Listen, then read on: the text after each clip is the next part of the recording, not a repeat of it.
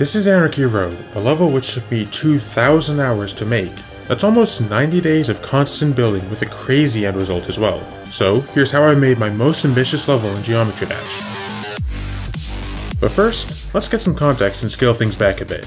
Instead of getting thousands of hours to build a level, what could you make with just one? Well, you might get something like this. It's not really beautiful, but I only made the most essential details here since that's all I had time for. However, that's not really impressive, so let's spend some more time on a level, say 100 hours. With that sort of time, you might get something like this. When you get more resources like time or skills, you can invest them into your levels like I did here. But your resources are always limited and you can't do everything you want, which leads to what I call trade-offs. Trade-offs are when you sacrifice one aspect of your level for benefits elsewhere. For example, here I spend lots of time on details and making a good environment, sacrificing the part's length at the same time. You'll see lots of trade-offs later on, so keep that in mind. But as useful as they are, trade-offs aren't a solution to everything. They help set your priorities straight in the editor, but can't help with other issues like getting ideas or staying motivated. To deal with those, I need some new strategies to get ideas and make progress. Speaking of which, let's go back to Anarchy Road and see how I'm doing there. I finished the level's layout on January 12th of last year, and a month later I had my first deco progress. Once finished, this first part would be a junkyard where you have these void tendrils and liquid rising through the air, clogging it up and corrupting everything they touch. Granted, it would take me about 3 more months to finish this section, putting me at about 100 hours of work by May 1st. But while this is a pretty slow pace for a 17-second segment, I was able to double my progress in half the time, finishing the third part and starting on the second in about an extra 50 hours. This third part is a sewer system underneath the city you're exploring, which is the second part. You can see the same void in both of these regions, spilling out from the ground and completely flooding some places. I also made this transition between the first and second parts, where you hop into a cannon and shoot yourself kinda like that one cutscene in Doom Eternal. These same cannons also show up in the final part, where you exit the sewer system and traverse a different part of the city during a pretty violent storm and a battle between two forces on the planet. It took me until around August to make all of this progress, which left me with about 85% of the level finished according to my to-do list. All of this was about 600 hours of work, but that's actually kind of efficient when you consider that my Emerald Realm part took 100 hours. I managed to solve my old issues with these strategies. First, I spent lots of time planning everything in the level, and when I say everything, I mean it. You think you have a large to-do list? Try having a whole 18-page document tracking every single asset you've made, every single group and editor layer you have, and a to-do list on top of that. Being this rigorous was super slow at the start, which is why it took so long to finish that first section. I had to make new categories for basically everything I needed to track in the level, like animations, frame detection, and a parallax system. Once I had most of the initial stuff accounted for, it was much faster to continue planning out other areas, and this document would also have really useful benefits later on.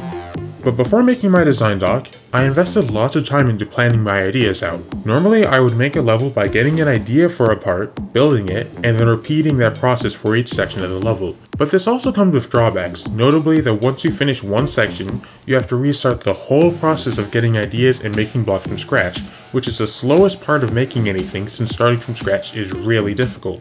Instead of doing that, I spent a good month or so making a vision for the level.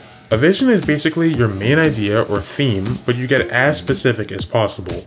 So instead of just saying you're making a blue space level, like every dang collab host nowadays, you actually explain what you want with some level of detail. This doesn't have to be done all at once either. I made a general vision for the whole level back in January, and as I built out each part and found inspiration images, I expanded on that vision more and more. I also started each part with a basic sketch of my ideas, which helped me organize everything before I was bogged down by details and object counts. With all the heavy lifting already done for me, I could jump right into building without constantly stopping to get ideas or inspiration. And once I actually did start working, I saved lots of time just by making assets for the level. Normally you might make a starter block for a part, then copy-paste details from it to make the other blocks. This makes each block kind of unique, but also wastes lots of time when each part has to be constructed from scratch. But while using assets, I traded time I would otherwise use for these blocks to instead make reusable presets that I'd use everywhere. The first region took a long time because I spent hours referencing tons of different materials to make my assets, although I kinda just yoinked half of them from my Emerald Realm part, but don't blame me. Not only did I save time this way, but I also made the level feel more unified than if I just had one starter block per part. Since I could also use these assets however I wished, I could also make the individual blocks have more variation to keep them interesting. It also saved lots of time when optimizing, since I could just optimize my assets and replace everything that used them in one fell swoop. This process worked almost perfectly for me. Almost. Here's the thing, planning like this doesn't help with two major aspects, one of which is just entering the editor and building. More importantly though, this process is really hard to use in the GD community, and it would become an issue for me right around this time. You see, getting feedback in Geometry Dash is kind of silly at times.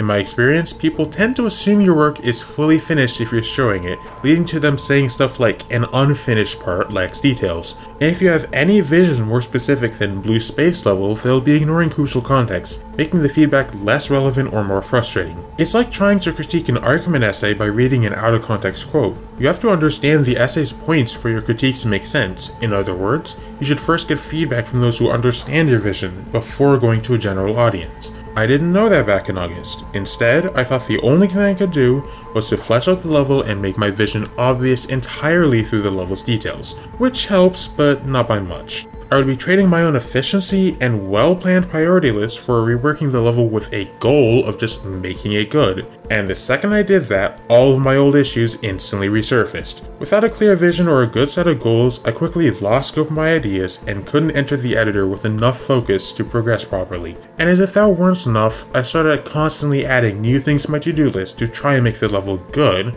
but without a clear goal in sight, this only slowed down my progress further. Remember how I was 85% done with my to-do list in August? Well, by the time I got to November, I was still stuck at around 87% progress. It's not that I didn't work on the level at all, but that I was adding more and more action items every day. The only reason why the progress percentage increased is because I was running out of new things to do. This is honestly where I wanted to give up. After all, I'm not a full-time GD player. I have college, a job, and a lot of personal stuff to deal with, and I cannot make trade-offs there when push comes to shove.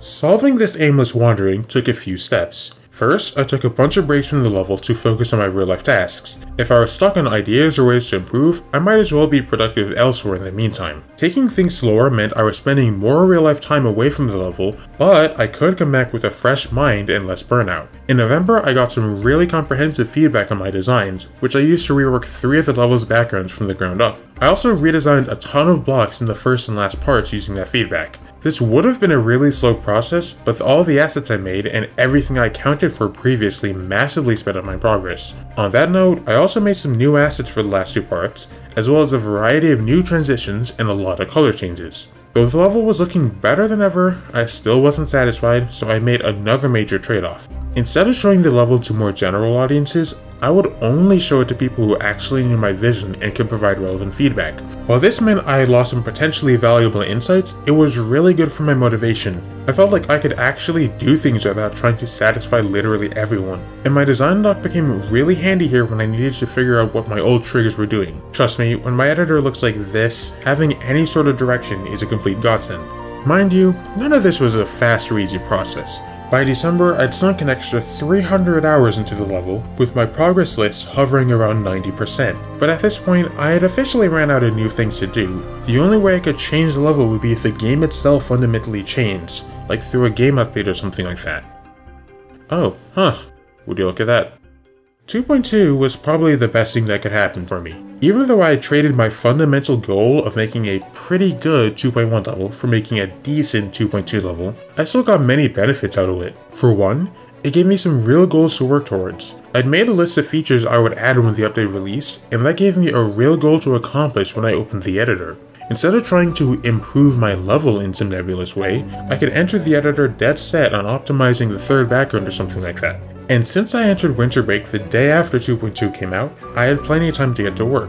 Over the next month, I would implement tons of features and upgrade my level a lot. I optimized about 10,000 objects through just the warp feature, replaced a lot of my old particle effects with the new particle editor, and completely replaced my old parallax system with something that didn't require constant maintenance. I also added sound effects when the player touches blocks or portals, created some new cloud assets which I would use through every part, and started on a settings menu where you can customize the level's low detail modes, color settings, and a lore menu. Once again, my planning was super useful whenever I had to fix issues with the 2.2 triggers, and when I was replacing older things with objects from the update. It also helped that I'd developed some 2.2 guides with others in my Discord server, so I didn't have a ton of extra features to learn and could just focus on building. You should totally join if you want to learn more about making levels, by the way. Speaking of levels, I almost lost everything the day after 2.2 dropped because of bugs. Adding a midground to a level made it impossible to open in the editor, and I guess I added a midground when messing around once. I was lucky I made a backup beforehand, but regardless the game was way too buggy for my liking. The new preview mode hotkey could freeze objects in place if used while playtesting, so you can imagine my reaction when I saw that it broke my deck out after I'd already pressed save. Most annoying of all, playing the level in-game became impossible with start positions, as the game just kicks me out entirely. Even with all of these bugs, I was still making progress. I finished my whole 2.2 checklist around mid-January, which included other changes like adding new textures, making keyframe animation for some objects, and lots of color grading. I don't have an exact hour count here, but I'd say it was about 14 or 1500 hours in. You can see the level looks much better than it did before. The last 300 hours would be spent on a lot of stuff, refining the visuals, finishing off sections of the level like this throne room, some new custom art, making the last few blocks, and playtesting. I haven't talked much about playtesting, but it's an important part of making levels like this. I can't just spend so much time on a level to release it with more bugs in a Bethesda game, as that would be a complete waste. To prevent that, I made a playtesting copy after finishing the last few blocks in mid-February, and I gave it to some friends through a group chat. I mostly expected the playtesting to be gameplay focused, but they found a lot of visual bugs and even some menu issues I never could have found by myself. Like here, one playtester found that getting this collectible lets you clip out of the world since a block was accidentally on the wrong group, and another playtester found that an item was unobtainable because of how I fixed a separate bug. Speaking of which, I don't think I mentioned the collectibles yet. They're scattered through the level and give some important lore I couldn't show through just the level's environments. I won't show how to get them though, as that's part of the fun. What wasn't fun though, was making the level's menu where you could see these collectibles and change the settings. I thought I was fairly organized when I originally made it, but I had to revisit my triggers later thanks to a bunch of low detail mode bugs. This led to a lot of time spent on just bug fixing, like how I spent 4 hours trying to fix one bug thanks to one object. A single object that was accidentally marked as high detail gave me 4 hours of work. I don't want to talk about it. Moving on, I finally developed the level's ending more this time. I actually put the least thought into this at the start, where my original plan was having the storm lighten up before the atmosphere basically cracks open and reveals the space behind it. But after a bit of talking with my playtesters, I decided to invert it to actually end up in space first. Then that kind of cracks and separates instead. I also had to relearn how to draw to make the end screen. It's meant to show Corrales, a character I made around the same time that I started the level, but I hadn't drawn him in ages, so I had to relearn that. The level's events are based on his point of view, so he is kind of important in that regard. But once I was finished, I was basically done with everything. So before we look at the final product, what did I learn from all this? First, get a main idea for your levels before starting, and try to plan things out a bit. You'll get much faster with building after this initial investment, and it'll help you find ideas and inspiration as well. You don't need a 4,000 word document like mine, but having some basic ideas laid out will save lots of time. Next, you'll have to make trade-offs all the time when you create. On a small scale, this can mean using more details in a block and sacrificing optimization. On a larger scale, I sacrificed lots of time making this level to make it as good as I could. Speaking of which, what makes a level good anyways? It's really just how you define it. For me, I think my levels are good if they accomplish the goals I set for myself, but it's not always that straightforward. After all, I had to scrap a bunch of goals to keep my level in a reasonable scope. When I deviated from this standard partway through building, it cost me hundreds of hours where I could have been more motivated and probably more efficient. But would I trade it for a different journey? Probably not.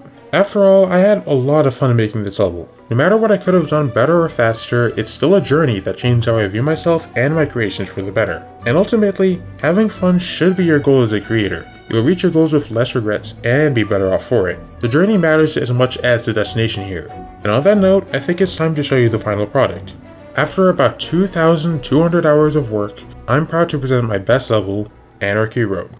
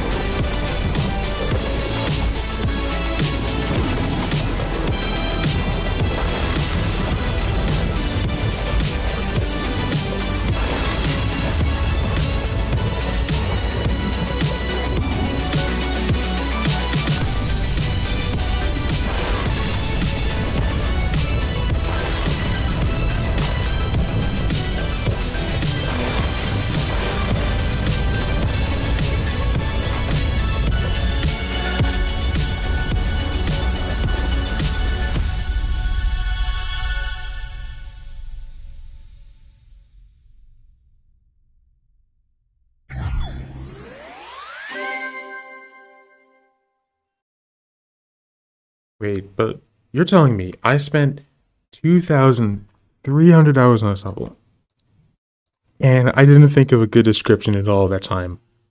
Oh my god.